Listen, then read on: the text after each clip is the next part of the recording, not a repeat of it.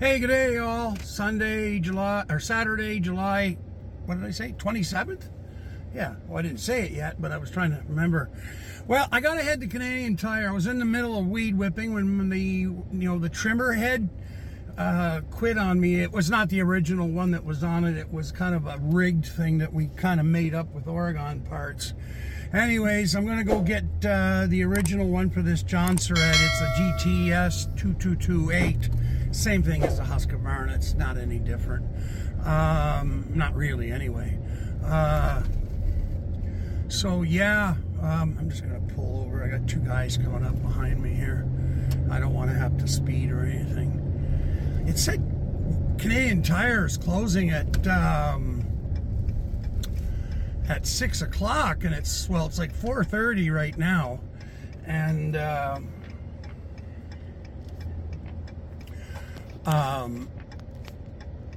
there we go. That's a lot better way up there. I don't know why I was thinking put it so low. Okay. All right, let's go. So yeah, they close at 6 o'clock now. So anyways, I could have gone tomorrow, but I need, oh shit. Oh, I remember what size. It's a 3/4. I need to get a boat plug as well. I ordered a bilge pump yesterday.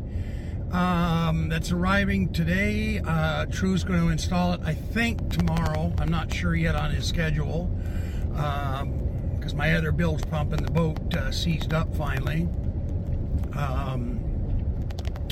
What else?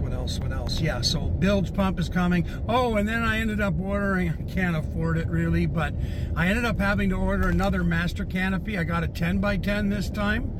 And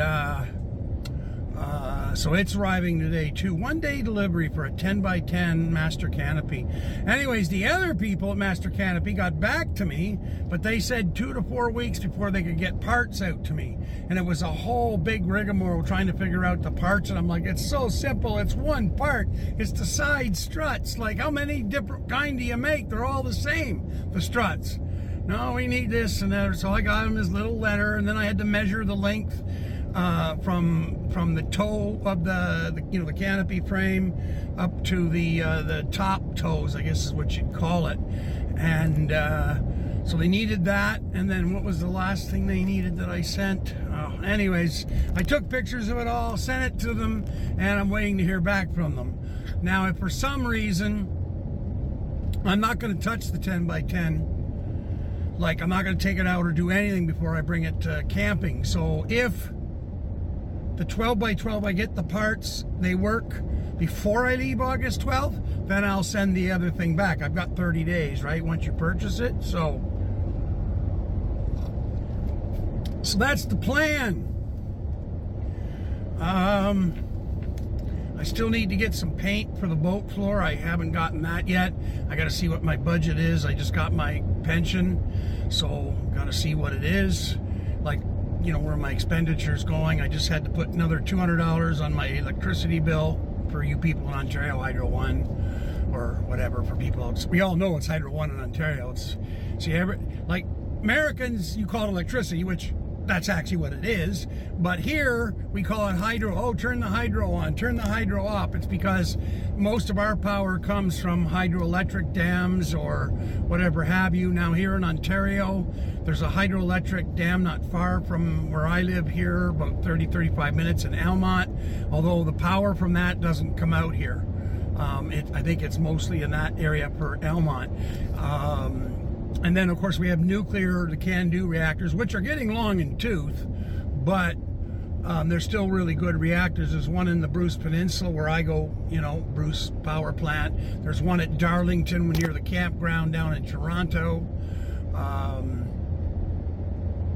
I don't know where this is. I think that's only 2 of them. Maybe Chalk River.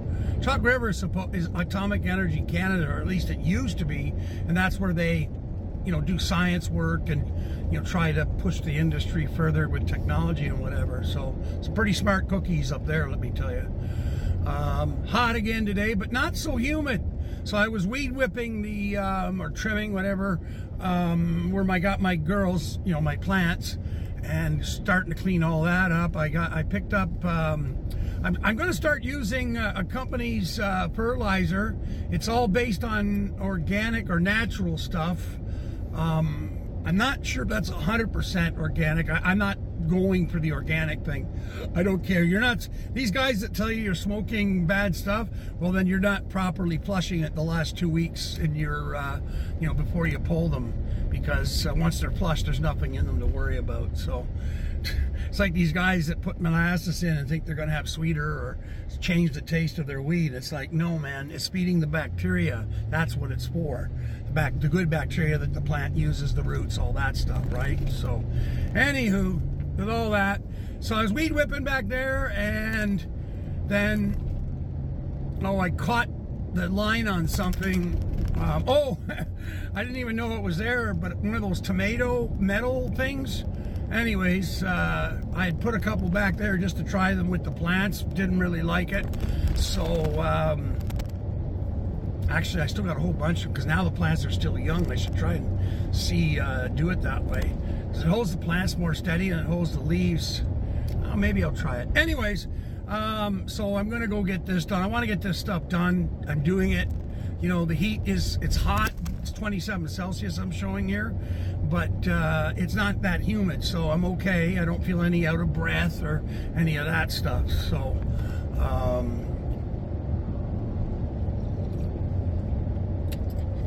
yeah.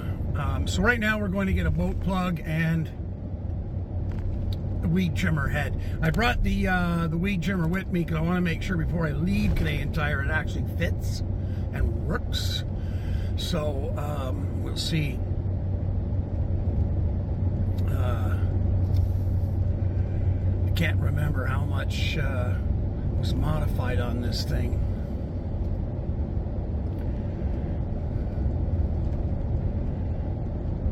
Probably could have done it tomorrow and saved some gas, because I still got to go grocery shopping tomorrow, but then I got to add this to the grocery shopping, and there's no doubt my mother's going to be wanting some frozen stuff, so better just to get it done now, get this stuff out of the way, and then tomorrow stick to the groceries. If she's ordering anything from Carlton Place that's frozen, then that comes priority, so we do the usual Walmart independent and Fresh Go thing and head straight back to her place.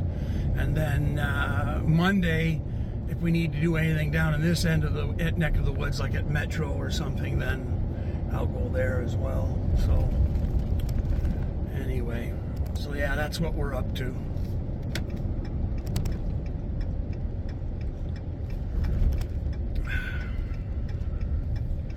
Bag that with that canopy, and it's pretty heavy. Some of these lads they've been sending are pretty small guys. Like, I'm sure they're strong, but they're still pretty small guys, so they're heavy, those master canopies. They're made out of, is our sign gone now, or is it, oh, you can't see. If I can get the weed whipper, I'll go weed whip around that sign. I just got to see if I can get the right part for it. I want to make sure it's going to fit. So I measured the bolt size. It was, oh fuck, quarter inch bolt, like the thing it screws onto. So I think everything is it's supposed to be. I looked at the diagram and it looks correct to me. It's the same as, like I said, it's the same as the Husqvarnas. They just, you know, Husqvarna bought John Surratt so many years ago. So it's really not a John Surratt anymore. I don't even know why I stick. Like, I got this thing about John Surratt chainsaws and everything John Surratt when it comes to yard stuff. Because, like I think I've said this before, my very first chainsaw, I was like 16 years old, and it was like a tank, but it was a John Surratt chainsaw. But the thing never quit, always started, cut it the biggest, smallest trees, whatever. It weighed 800 pounds, it felt like at that time. And then my friend, I was living with my friend Kevin and his girlfriend. So we were out doing, you know, wood every winter for the wood stoves and everything for the farmhouse. And so we had the John Surratts, and I mean, it just cut through the wood like butter, right? And that was all elm back then. Elm was still around. And that's all we were cutting, because on the property that we had, it was like 90. I still can't believe that to this day. I almost want to drive back there and see, because like Dutch elm disease killed most of the, you know, the Dutch elm, the elm trees. But I'd be curious to see if any survived, because we didn't cut them all down. We made sure to, you know, kind of do like a thinning cut, because, you know, we want the other, you know, the plan, Kevin's plan and Andrea was to stay there a long time. They didn't, but a few years, but long term. So, but yeah, that's, I mean, literally that's all we were cutting and burning was elm. There was like really nothing else there. It's weird. I think there was some apple trees, which we didn't touch because they were healthy growing apples, you know, so we didn't touch those. I don't recall any maple. I remember Kevin saying something like, we've got all this hard elm and it's a really hard wood that burns. It's an oily smell. It's not the best smell. And then I remember Kevin once, we ended up ordering a dump truck load of a mixture of ash, which stinks too, like piss when you burn it. But the nice thing about ash is you can burn it when it's green, but when it's dry, it's a faster, hotter burner, not a softwood, not a hardwood. Well, it's like 2/3 hardwood, let's say, but it burns quicker. So you mix it in with the other, you know, like the elm and stuff like that. And then there was sugar maple in that load. So we had, oh shit, I can't remember who brought that. I remember it came in a Drummond triaxle dump truck, and it ended up being, oh god, 9 face cord maybe, or 9 full cord, was it 27? That doesn't sound right. I think it was 9 to 12 face cord, so that would be, well, 9 face cord is 3 full cord, so it doesn't seem like that's enough for a triaxle dump truck. Because we got a, well, when I was with Jamie, we had a, I still say we once in a while, it's like I'm still doing stuff with him. We had a smaller truck that could carry 12 face cord. So that doesn't make sense then. It must have been 20 or 21 face cord, which was a full, which in today's terms is 7 full cord, which is a tandem load. I think that's what it was. It was weird too, because they couldn't put, I remember something about it, they couldn't put 8-foot logs. So we had to go cut everything like into 4-foot. Then the guy loaded it all into the dump truck, and then it came out to Winchester. We were living at, well, closer to Winchester Springs is where we were. The airport road, if anybody's lived out there. That was a great old farmhouse. We had a lot of fun there. Parties and people and just, oh, the good old days, 70s, early 80s. Got free haircuts because his girlfriend Andrea was a hell of a hairstylist. She had like a chair at one of these big salons in Ottawa, so she was driving back and forth. But then she was doing private ones, so we built her like a little barber shop in the, you know, in the farmhouse in one of the rooms, because it was a huge farmhouse. So, and yeah, so we got free haircuts and, you know, all that kind of stuff. The good old days. But yeah, John Surratt chainsaws. Can't say, well, at least those ones. Now they're Husqvarnas, which I'm going to say out here, I don't know, maybe it's 50-50. People use Still or Huskies, Husqvarnas. You know, there's a few people that, you know, do crazy things like buy Poulins and stuff. I don't think very much of those. Those are like bargain basement ones. You can't, you know, when you're heating your house and it's your, like, your main source of heat, you can't buy a cheap ass chainsaw and a cheap ass splitter. You know, back then we didn't have a splitter, so we were chopping everything. Imagine, I mean, every day we're out there like early in the morning, you know, he's bucking up logs into 16s. And then of course I'm there with the splitter. Had to be done in winter, so you're always a year behind, because in winter, especially with the ash, it splits a lot easier. Wood splits, that's, you know, splits easier when it's frozen. So when you see these guys taking a whack at a piece of wood in Northern Ontario on one of these YouTube sites and go, that looks awfully easy. Well, it is, because the wood's frozen, but they know that, but they probably don't say it. Some of these guys with their vanity, hey, yeah, that'll look pretty cool if I can split that up there, up, bing, bing, bang. And it's like, okay, but it's a lot easier when it's frozen. I mean, you could probably hit it with a thumbtack and it would break. Okay, that's an exaggeration. But anyways, well, listen, I'll end this one. As always, please like, share, and subscribe. We finally broke 420, so now I got to do a live show. Digger, said that's what we ought to do, so that's what we're going to do. And I just don't know what day yet. I'll figure it out. Maybe sometime this week. We're definitely going to do a live stream from Sable Beach when I go. So, yeah. So there we go, folks. Thanks for coming as always, and thanks for the comments, and thank you for the GoFundMe comments. Diana made a good point, is that you're looking to get money for something like that's a vacation thing. It's not a necessity. So, see, that's how I kind of took GoFundMe. I don't know if those are the rules, but I'm like her. Maybe it's because we're both older or something, but it's like, to me, GoFundMe is for stuff that people are like, they're really stuck. I'll do a separate video about that. So, other people said go for it, but I don't know. Diana is a pretty smart, Diana, I'm sure you're hearing this, but I mean, I know you're super smart, so a lot of stuff you've said to me, I've taken that advice or listened to what you have to say, and it's like, okay, that makes sense.